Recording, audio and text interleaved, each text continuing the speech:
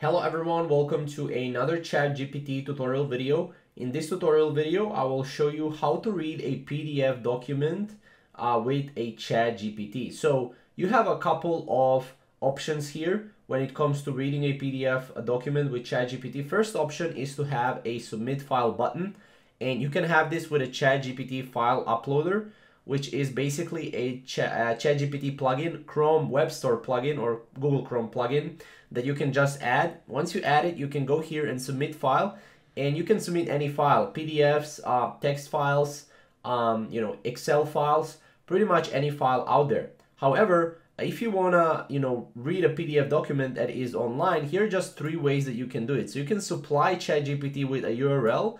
So for example, as you can see, you can have a reference URL that is already online, and you can say, for example, here a prompt: I'm researching the US Constitution and require a summary of Article 1, sections 1 to 4. You can find the document here, and then you can enter the document, a PDF document that is online.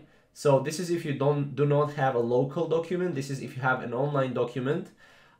Then what you can also do is you can copy the text from the PDF, right? Copy it, and then you can paste it, and you can, for example, say, can you summarize the main points from this text, or can you bullet point the main points in this text? You can do that as well. And yeah, you can also convert the PDF into a text document, and then you can pretty much upload the text document here. For example, I go here, text document. As you can see, can you show me your name?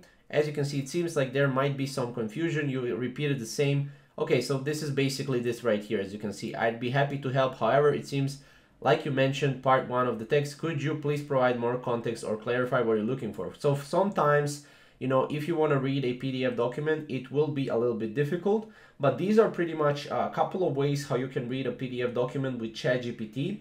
If you have any questions or comments, comment down below, and we'll see you in the next video.